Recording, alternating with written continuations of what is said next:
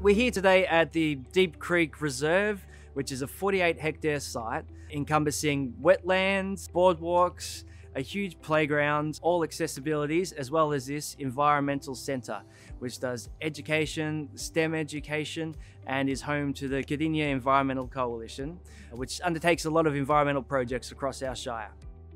Sustainability is important because climate change is starting to come to fruition and we are starting to see the effects now.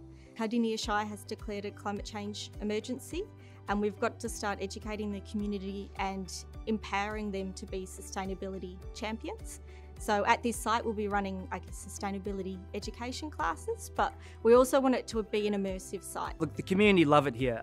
We have one of the best playgrounds, all accessibilities playgrounds, massive open space in the middle of heartland of Pakenham. So what have I learned about sustainability? I've learned that it starts at the home. It starts with each and every one of us doing our bit, doing your recycling, picking up your rubbish, looking after your natural biodiversity in your own backyard, thinking small but working together to act big. At the Deep Creek Reserve, when I come to visit, one of my favourite things to see is the rusty, massive growling grass frog tadpole that's in the background. So we have a number of wonderful elements. This is one of the best parks that we have, a regional playgrounds. So I love coming down here and jumping on the swing, to be honest. We always had faith that what we've created here is something really special, but to have it recognised at a state level by the Premier's Sustainability Award just blew us away. It's incredible.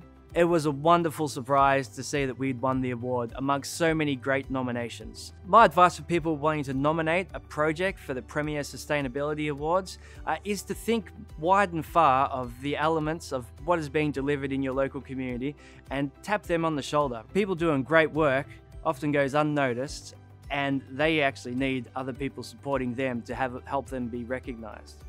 Every individual in our society plays a role in environmental sustainability, from the actions we undertake in our households and from the actions that we promote with each other in our social circles. It's so important to work together and understand what is good sustainable practices. We need to think about what is best practice for the future and implement that in the home as well as far and wide.